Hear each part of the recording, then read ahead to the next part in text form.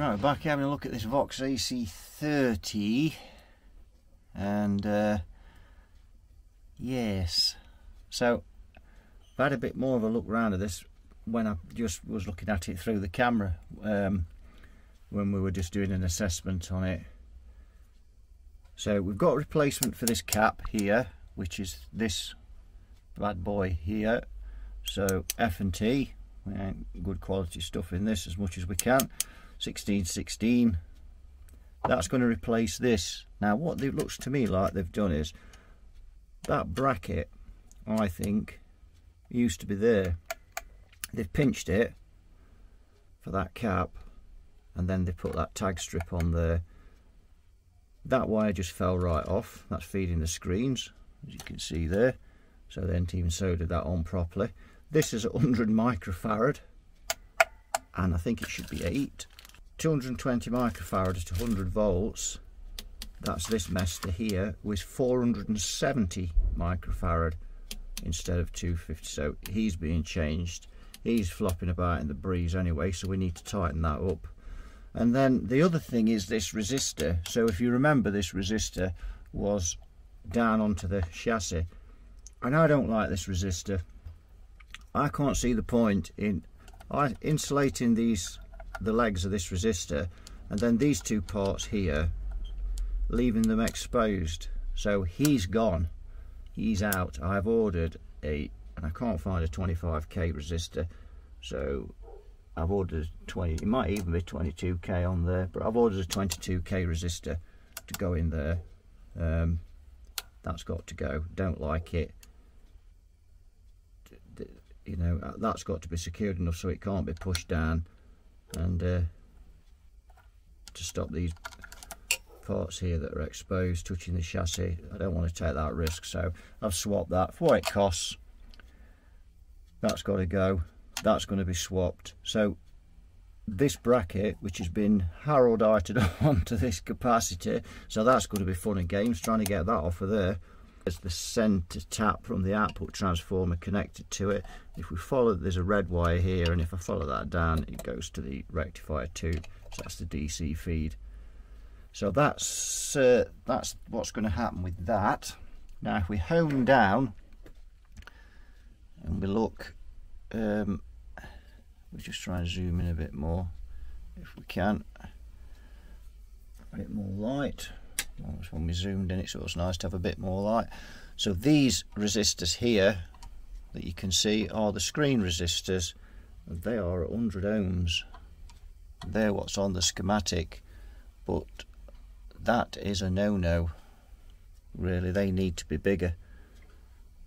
So I think that they should be 1k, at least 1k for those. And these resistors here are grid stoppers, I think, at the top of my head.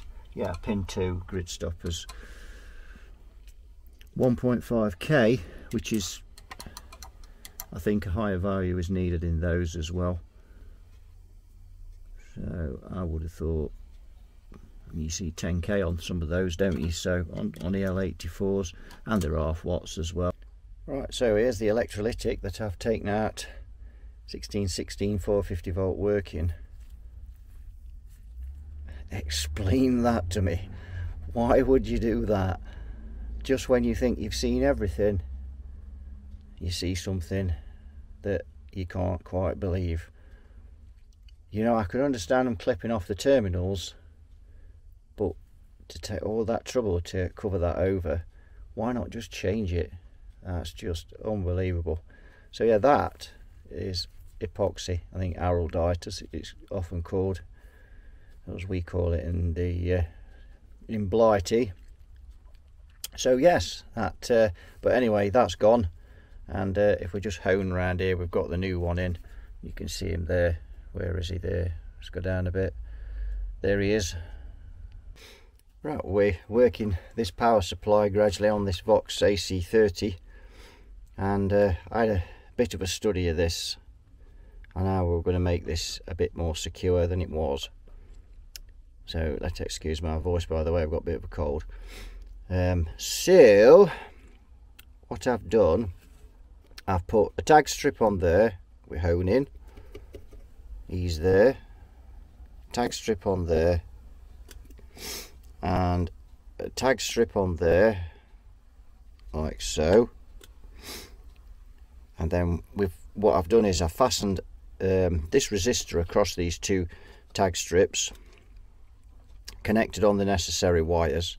Then I've used a piece of 18 gauge wire to fasten onto the capacitor there. Got the cap fastened to it there, and all in all what that's done is like connected the two tag strips together to make those more secure with the resistor. We've got that 18 gauge wire to make that more secure, and this isn't even soldered in yet, and it's solid. There's no way now that resistor can touch the chassis. It's got plenty of air around it. We've just got to silicon this capacitor into there. This bracket here is what was holding in that botch up capacitor that they'd put in where they replaced this can cap, which they've done very strange things to. So we've just got to fasten that there, and that's nice and secure, and all of that now, when it's soldered up, will be really secure. Right, that's all soldered up, and we've got the ground on there, so he's all very secure now. Now the other thing that I've looked at, and I've decided to change this side, those three wires into that terminal there that you can see. Don't worry about that, that's where they join that, remember. We've got to have a look at that later. So we've got that there, and I've got three wires on there, and it just didn't look tidy on there. So what I've decided to do also while I was at it, I've decided to come off the other side of this tag strip and do what I've done with that 18 gauge wire. So I've only got two wires going on there, just same as I have here, instead of three. So I'm going to bring the center tap round and put the center tap on there. Now the other another problem with this is, so this wire here is going from the cathode on the rectifier tube, and that wire was run all the way down, and I'll just get the camera in there so you can see. That was run all the way underneath these heater wires. So what you've got there is DC and AC together, which you always try and avoid if you can, because of noise.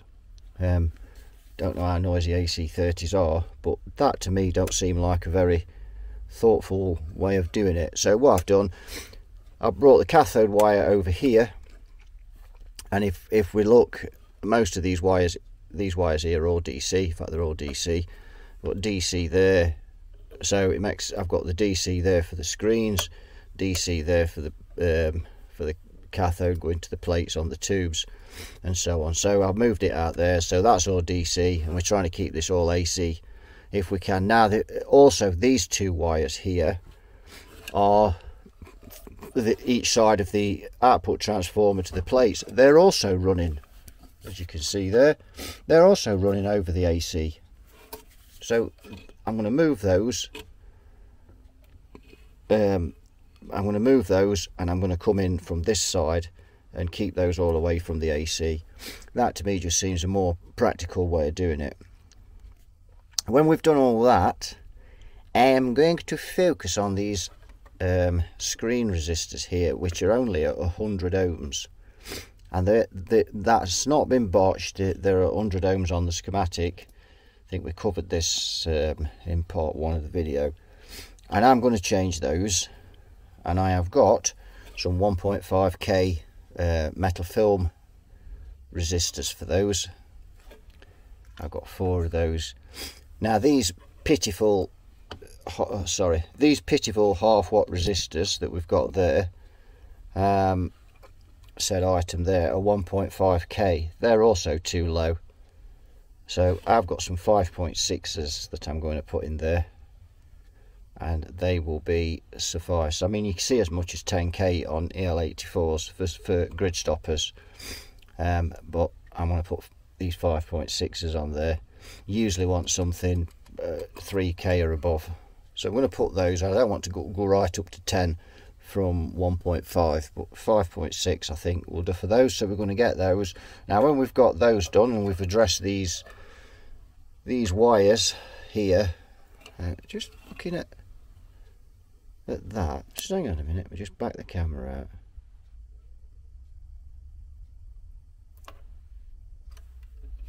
Why did you join that wire? I just suddenly look. So this wire, I never really noticed that until now. These wires are coming from there, and this is a replacement transformer, remember. These wires are coming out of here, and that's been joined. And look at the solder work on that. That is just total shite, man. That is shite. You can just see that there on that one as the face, because the camera's getting in a bit close. It might be struggling to focus. That is shocking. And yet, why have you joined it? What? That reaches. I don't understand. That reaches. Why go to the trouble of doing that? Surely, you just, I don't. That just defies all logic. And you know, if you've got to join cables, then you've got to join them. But when you haven't got to join them, you most certainly don't. So yeah, that I missed that in part one. Looking down, that never occurred to me to offer that up. Nicely, it is long enough. So that solved that issue. I'm not sure whether the other one is. Let's just no, the yellow cable, the other side. That it does need joining. That's not long enough, but that one's long enough. Now, oh, that's another thing I forgot. The ground on this main electrolytic here has been grounded onto this chassis here, and usually the preamp grounds at some point will be like this preamp grounds on the chassis here. So you normally have on your power supply. You're better off having this going down to your star ground. So I'm going to run a cable, and I'm going to run it down, and the star ground is over the back here. You can see where the mains cable, I'm not going to lift it up yet, but see where the mains cable is. So I'm going to run that through there. Right, we've done even more on this amp. So as you can see here, we've changed all these screen and grid stoppers on there. So we've got 1.5k screen resistors, 5.6k grid stoppers. So they're all sorted out. You can see there. And over here, we've this is all soldered up now. We've already done this. Now I've got an inline fuse holder here. I just realised that this amp's got no HT. It's quite easy to fit actually. Just used the bottom spade terminal spades on the terminal there, and then just insulated them. So that, and I joined those at the top, so I've just clipped them and then resoldered them to tidy them up. So there we go. Screen cable is earth wire is there. That's going down to the down to this star where the earth is. And yes, it's pink. I know I've run out of black wire, and I want to get this amp done, so I've put that pink. To be fair, there's enough array of colours in here, and it'll make that ground easy to identify when anybody's working on it, because this amp is a bit odd, to say the least, the way it's laid out. I've tidied up all the wires as much as I can, where you pushed all the DC back over here, and now we've got, and I'm trying to keep that well away from the heaters there as well. So the only thing left to do now is bias this amp, and biasing is the last thing, because we'd have biased it and then changed the screen resistors. It would have wanted biasing again, so changing the screen resistors does alter the bias. So all that remains now is to connect that ground onto the pink ground, and we can put the output tubes back in this and fire it up and see if it runs, if there's any problems. Right, we've connected that ground, and we're ready to fire this thing up. So I've got a meter here monitoring the HT. I've got another meter here monitoring the bias, which is just off camera so you can't see it. Let's begin. better make sure that the I think the on switch is on. So now we've got to wait for that rectifier valve to start conducting. So we're getting voltage on the meter, that's going up. So we just let that, it's not going up a lot, is it? It is now beginning to. Current draws on the mains is 92 milliamps, so not a lot. Yeah, that's coming up now. That's the meter swearing at me, so I'll just have to switch it off and start it again. There we go. Oh yes, 100 volts. That's coming up nicely.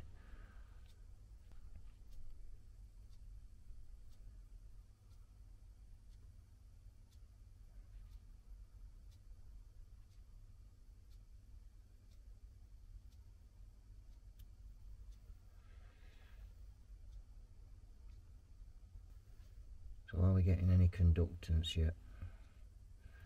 Let's go up to 100 volts on the Variac. 171 now we've got on the HT. It's 107 volts. Seems about right. I've got no sound at the speaker yet.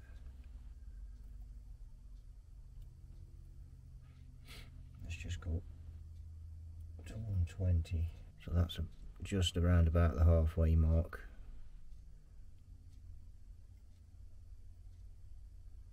Aha, the bias voltage is beginning to creep up,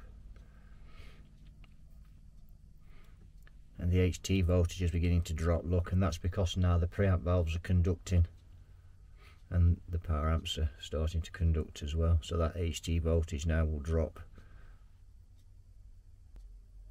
Can I hear a bit of sound at the speakers? Tubes are warm. Still continuing to drop the HT now because of the amps conducting. Just going to push it up to 150 volts. So that, again, that's pushed the HT up now. Yeah, so we've got 1.5 volts on the bias at 200 volts. There's some strange noises. Yeah, by God, we can smell those valves. And we've got 313 volts on the HD, 11.8 volts on the bias, which is the drop across that resistor. That's the voltage. Now I measured that resistor and it was a 53 ohms. It looks rather baked. So we're just going to let this settle for a few minutes. Oh, we have got red plating on one of those L84s there. Ooh, that doesn't look good, does it? So I think we'll have to shut that down.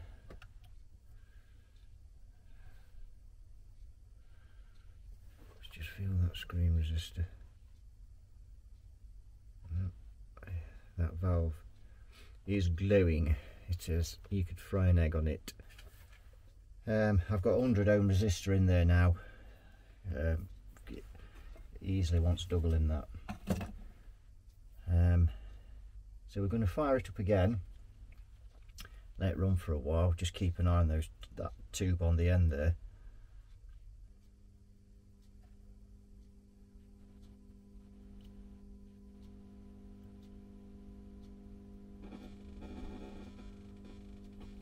I think that's my phone that's doing that.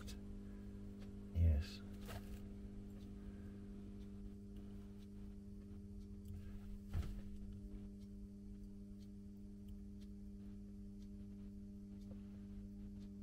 So 235 volts, and now look, we've got 323 volts on the HT. So we have gained some more HT. Is that tube red plating? Yes, it is. So I think that tube is toast. Right, off we go again. I've put a Mazda AL84 that I found in there, and that's in place of this chap who appears to be red plating. See the voltage there up to 380 there, because I've turned it straight up to 235. You see that starting to drop, so we've still got that noise issue, so we know that wasn't that tube.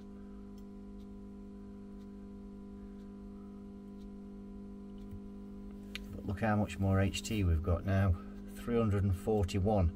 Now we've swapped that tube, so that's quite a lot better. Very often happens though, you restore the power supply and put some decent value screen resistors in, and generally it wheedles out a bit of a weak tube. So 339, but that's not cathode to plate, remember, that's centre tap to ground.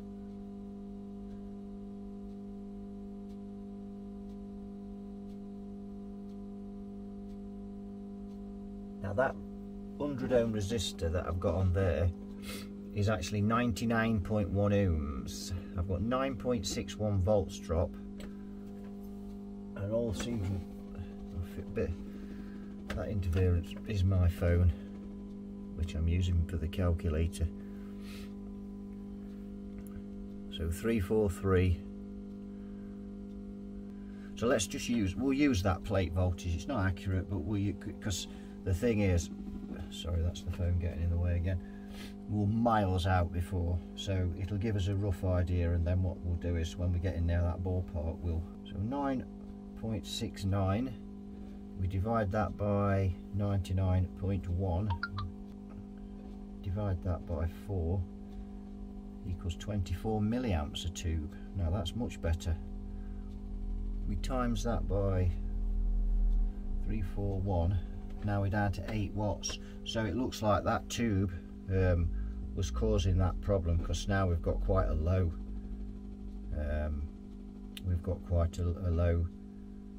low dissipation. That's probably a bit too low. We've also got to deduct 5% for the screens as well, because it's cathode biased. Does seem to be running healthier now. Right, so we'll power down and we'll swap that resistor. Right, I've got a 668 ohm wire wound, but it's only 3 watts, but it'll do for testing purposes. So let's just get an exact reading off it, because of course that's only what it says on the tin. Is it exactly what it says on the tin? 68.5. Mrs. Blenkinsop. So we're going to put this in and see what that gives us.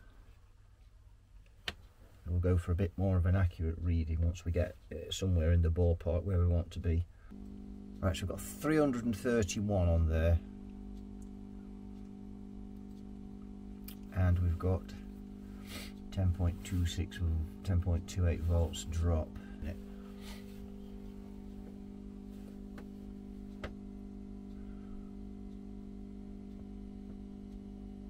331.6 on the HT, 10.34, divide that by the resistance of 68.5. We've now got, divide that by 4 and times that, we'll just times that roughly by that. And we're up to 12.45 there with that 68 in. So so we need to now get an accurate plate to cathode voltage, because that's not accurate. So we've got a plate there and a cathode there. 314, you see there, so there's 15 volts difference, 314.5. So yeah, there's 300 and so it's 315 volts down in it. 10.3 divided by 68.5 divide that by 4, times that by 115, 11.84. It will be slightly less than that because of the 5% for the screens. You do have to account for that. It's not a lot of people do, and it's probably minimal, but you know, that's running somewhere between 11 and 11.5 watts. I think personally that's where it needs to be. 50 ohms has probably got it bob on 12 watts. Right, I've put in an 82 ohm resistor, which I've found a 5 watt one, which is gluing red hot, but it's working okay. In fact, that seems to be getting hotter than the 3 watt 68. Anyway, we've got that in there, and I've got 10.195 watts, and that's with a deducted 5% from the screens, for the actual screens of the valves. So 10.1. So I think we might leave it at that, because this is quite an old amplifier. So that is 85% we're running those at, as opposed to, I normally put cathode bias at 100, but they're at 85%. This is an old amp, so the more dissipation, the more current we draw, the more strain on the transformer. So I think in this case that's going to be spot on for this amp, without a doubt. So I think I'm going to solder in that 82 ohm resistor. Right, so we've got our 82 ohm resistor in, it's just under there, and our cathode bypass capacitor, and we're just using that to keep it pinned down because we have got some silicon just to hold that in place. So that's done, and that's it. This amp now, this section of the amplifier is now completed. So let's just have a recap of what we've done. We'll start from this end. So if you remember, we had that 100 microfarad cap bodged on there, and we've removed that. We've put the 30 microfarad. We've got a new tag strip in there. The 220k resistor, which is brand new, to the other tag strip, and then we've wired in this electrolytic capacitor using this tag strip. Much stabler way of doing it. We've added an inline fuse in there. We've done that, and let's go over to this section. So if we look what we've done here, we've changed the 100 ohm screen resistors, and now we've got 1.5k, which will make the amp run better and the valves will last a hell of a lot longer. We've got 5.6k grid stoppers. We had, what did we have, 1.5k, and those were half watt. Not that that matters on the grids, but I don't like to see those in vintage amps, or in any guitar amp really. So that's that, and then we move this ground wire, which is just here, and that runs all the way along the back there, goes through down to the star ground, to the where the earth is. Although we may have to alter that because we have got some ground issues on this amp by the sounds of it. It's very noisy. But the main thing we did, speaking of noises, we moved all the DC by using these tag strips. Enables us to move all the DC away from all the AC.